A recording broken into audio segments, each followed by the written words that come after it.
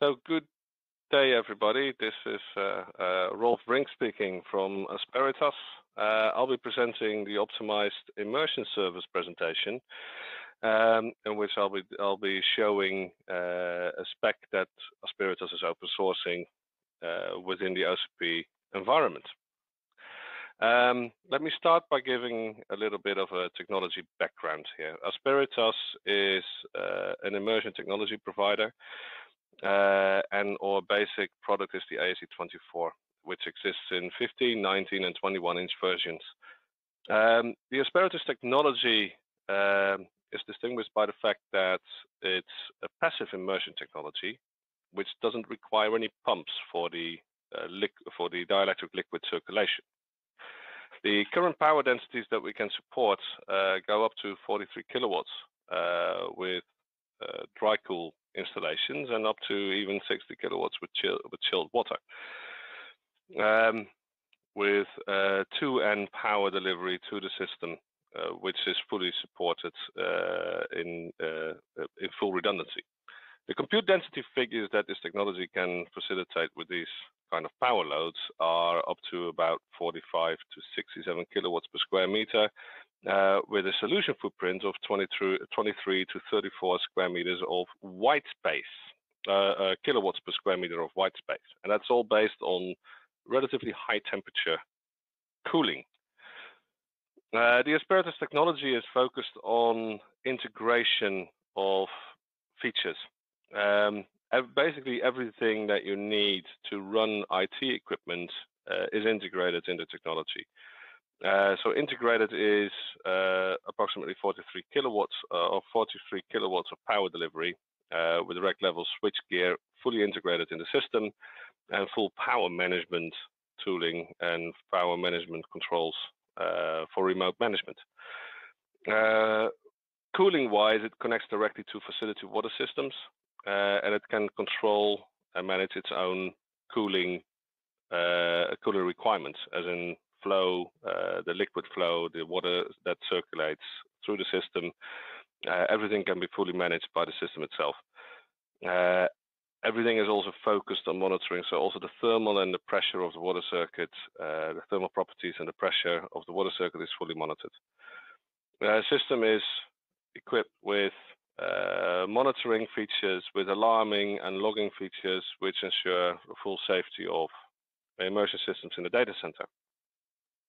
It doesn't only stop there with the management and telemetry that comes out of the system, but from a mechanical point of view, the solution is fully designed for maximum containment, liquid containment, and thermal containment due to the dual hull design and the full monitoring capabilities of the liquid environment.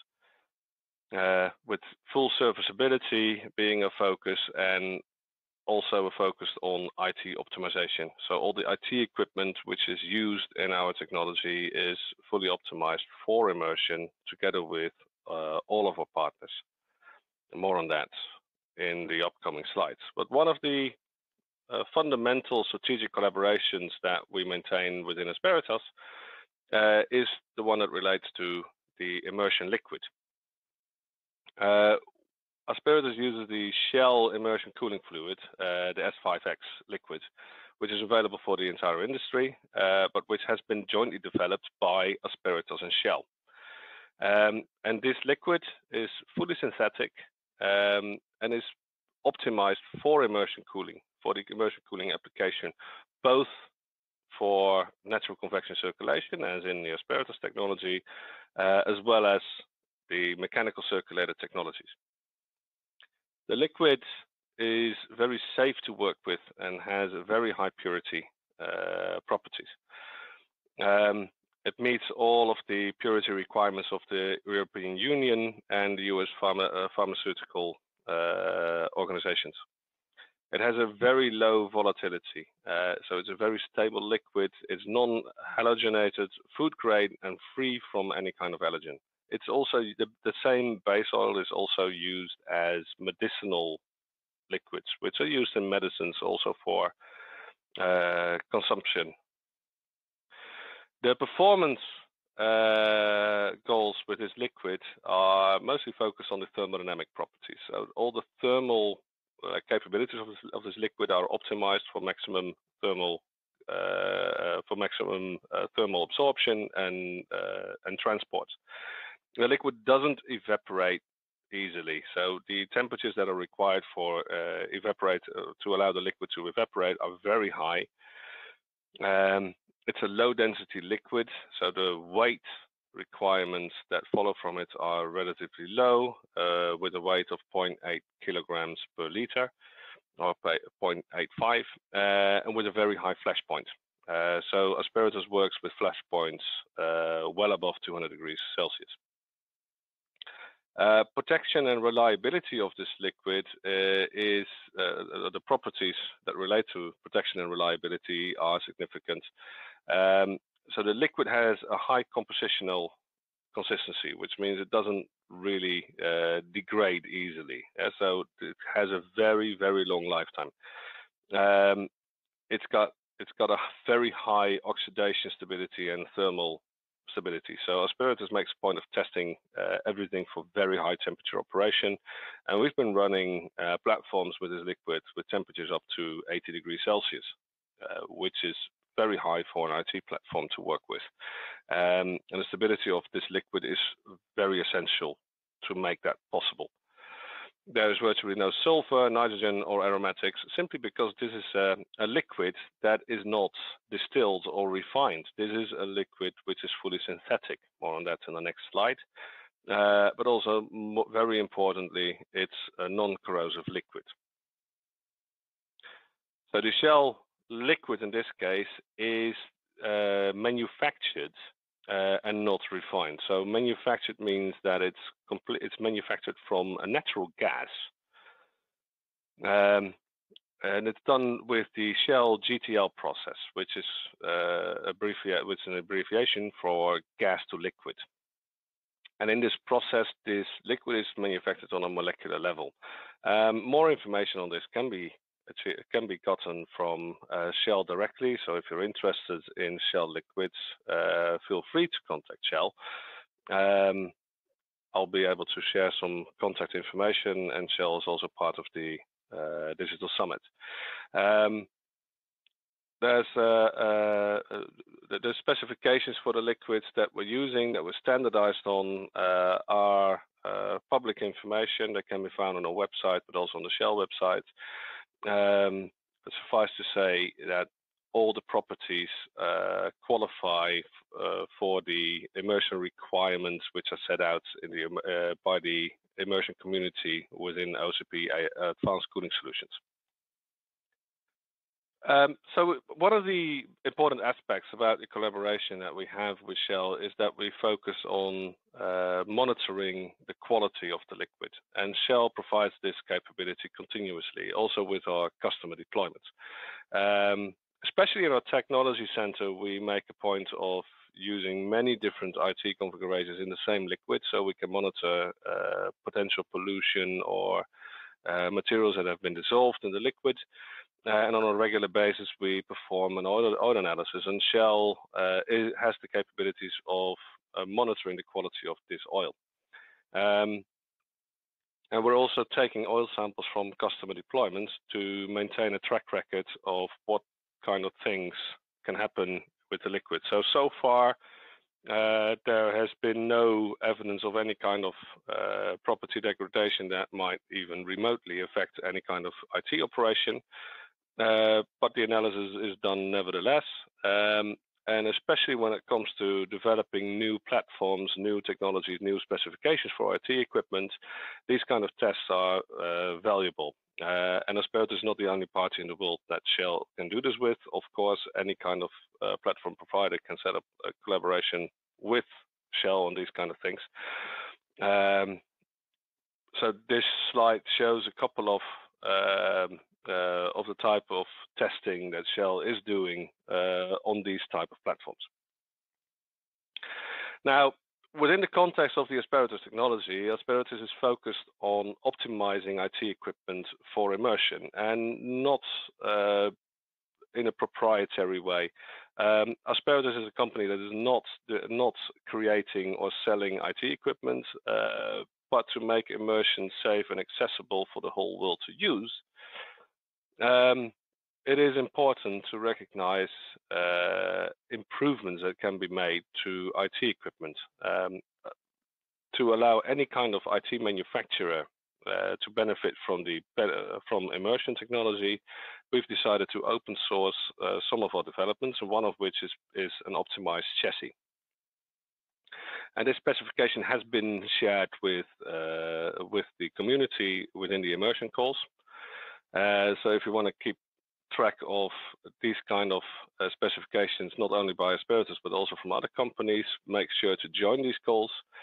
In this case, what I'm presenting here is the spec by Asperitas regarding an optimized chassis, which is suitable for 15-inch, 19-inch, or 21-inch deployments with 1 or 2U or OpenU form factors. The basic property of this chassis is the fact that it's optimized for liquid flow, as in most server chassis are designed for air and do not allow as much flow through all the hole patterns, through all the gaps, which liquid requires. It is also optimized for servicing. It is completely flexible regarding IT equipment design. It can facilitate virtually any kind of IT combination, and it's suitable for working with C13 power delivery or bus bars. The serviceable design relates to the mechanical lifting interfaces, which are part of the chassis design, but also to the guidance system, which allows you to lower these chassis, this cassette in this case, what we call it, into a slot that is predefined in a rack without getting stuck anywhere. It also contains a toolless protective lid, which can be used to service IT equipment inside. And as mentioned before, it's fully liquid optimized. So part of that optimization for liquid is related to a serviceable side being above liquid levels, which means that all the interfaces can be redirected to a dry area on the chassis. So if you want to have access to cable interfaces, these can be disconnected or connected or attached without getting your hands in the liquid. Then there is flow apertures for liquid. So with liquid cooling, with immersion cooling, a dielectric liquid needs to enter the chassis. There are flow apertures in this chassis, present in the chassis on the sides and on the front and the rear side, at least in the bottom. In the top side, there is outflow apertures on the sides of the chassis. That's because virtually every open bath immersion technology that we're aware of is maintaining a certain type of circulation from the bottom or the sides, with an extraction on the oriented on the side of the IT chassis. In this case, the bottom side of the chassis is also completely opened up to allow maximum liquid inflow. As mentioned, this chassis can incorporate a whole range of IT designs. So what the chassis does not do is this spec does not determine the position of any studs or spaces for electronic components. It only outlines the chassis and how it can be built, and it also includes the actual design files.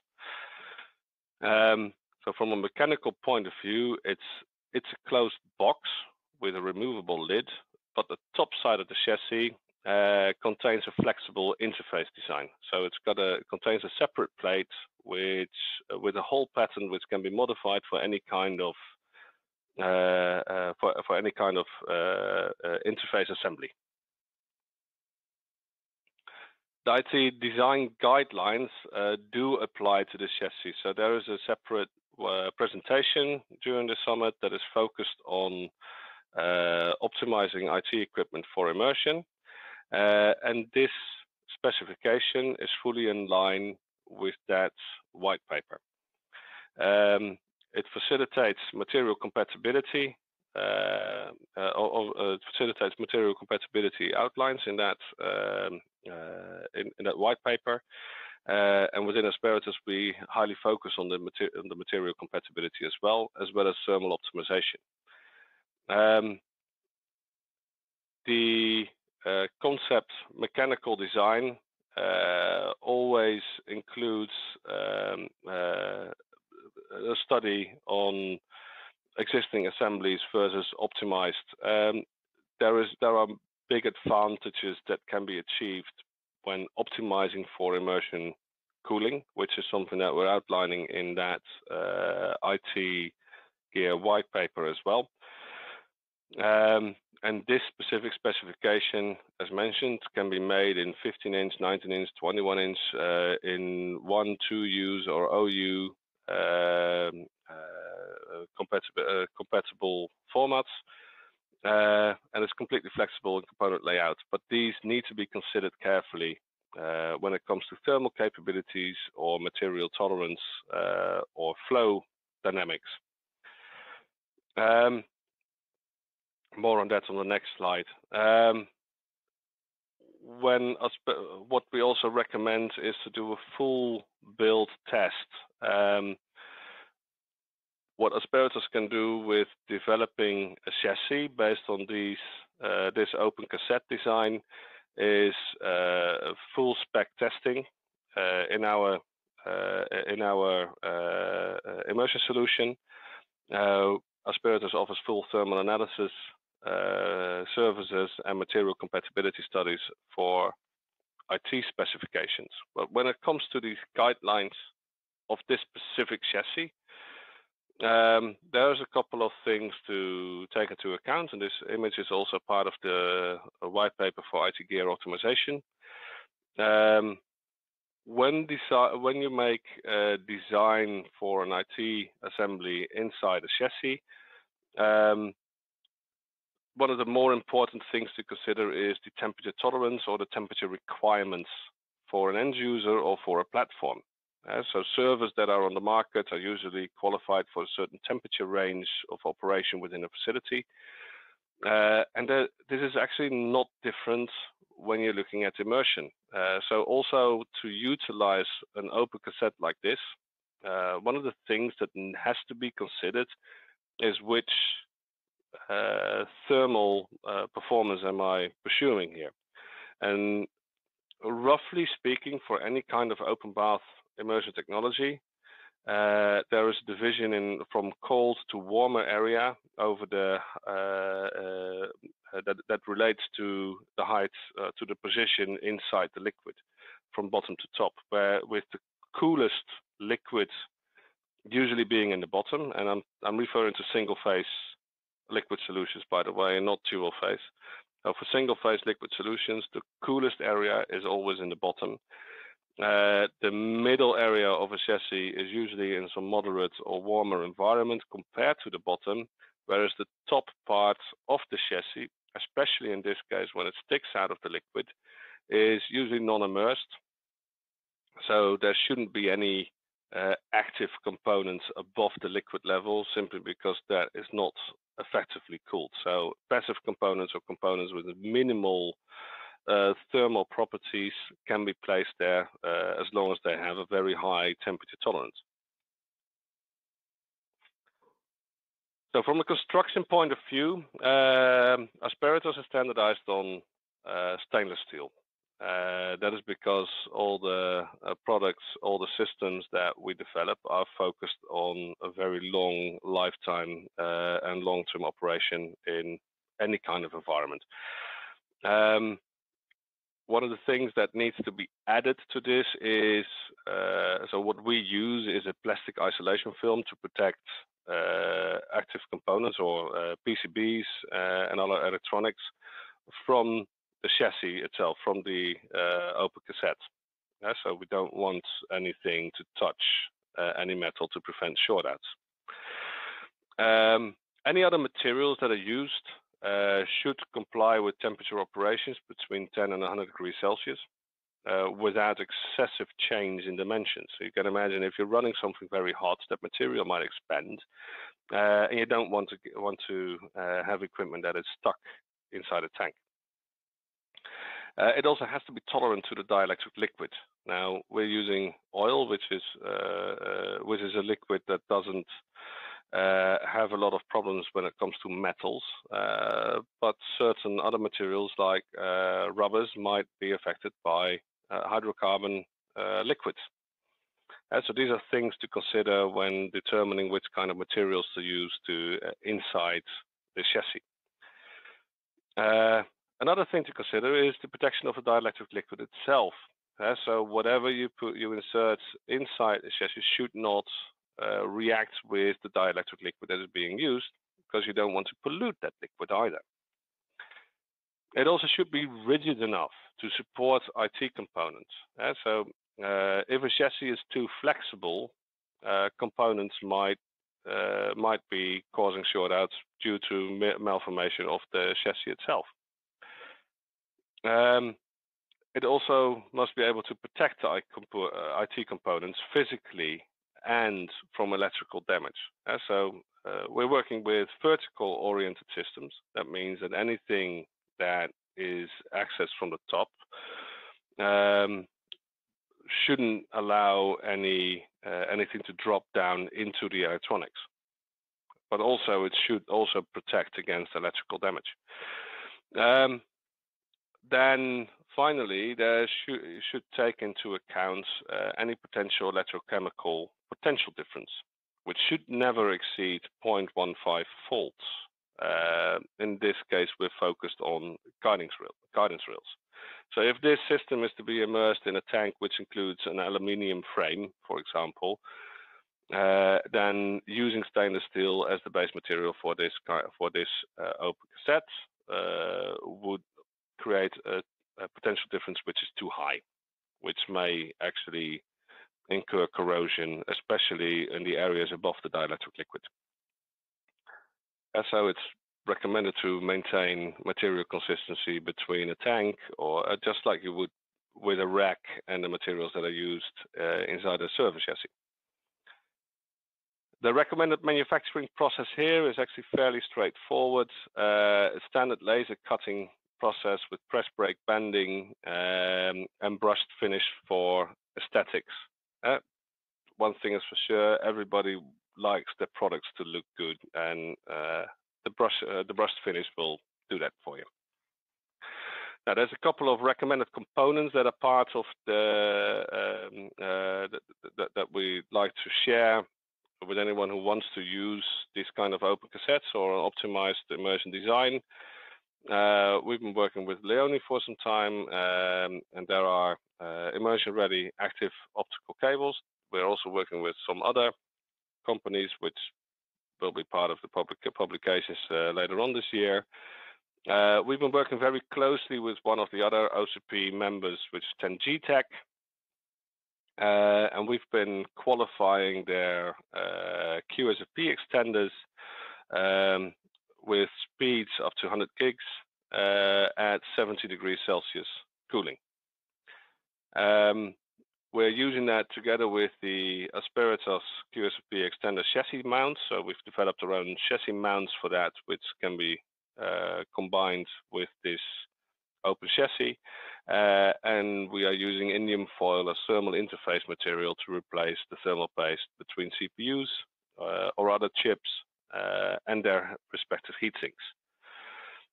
And more on those heatsinks will be covered in the IT gear optimization presentation. Now, this open chassis is something that we're already working closely together with other manufacturers and other partners in the field. So a list of some collaborations which are currently ongoing. First of all, with Supermicro, there are several Intel and AMD configurations that we've already built and positioned and sold together with Supermicro and some of their partners. We have in our booth some images of the WeWin configuration, which is a 1U system with three boards with dual Intel scalable compute nodes. There is a Penguin computing, which is a combination with Gigabyte as well, which is focused on a 1U 3x dual Intel scalable compute node configuration. In the same consortium, there's also a 1U Intel scalable motherboard with as a GPU node. Together with Dell, we're developing a 2U quad node AMD solution, as well now as Intel solutions, which are going to be closely followed on that. With ASE, we have created the first immersion optimized storage system based on NVM platforms, and we're currently working on a 1U AMD Olympus platform. An example collaboration, which we were supposed to be sharing on the physical summit, is one with Supermicro and AMD for a scalable climate-independent edge computing solution for telecom providers. Considering the cancellation of the physical Open Summit, the announcement of that is still to be determined. But this is a platform which has been, which is quite unique in many ways as well.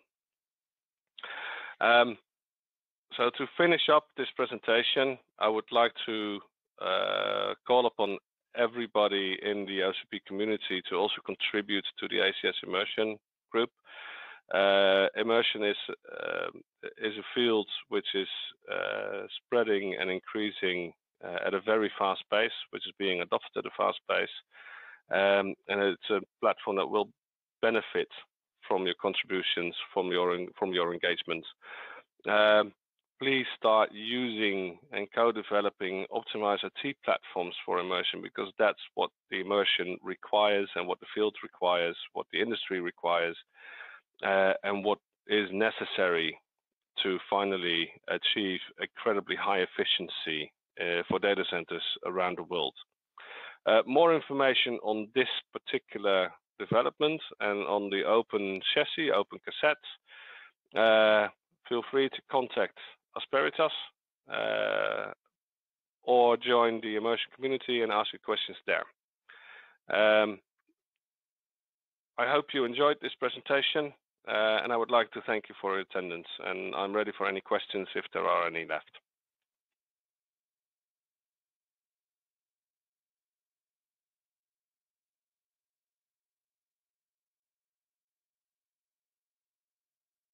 All right.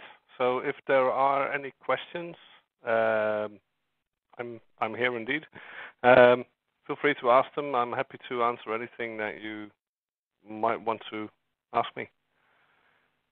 And if not, I'll be able to close the session in a few minutes.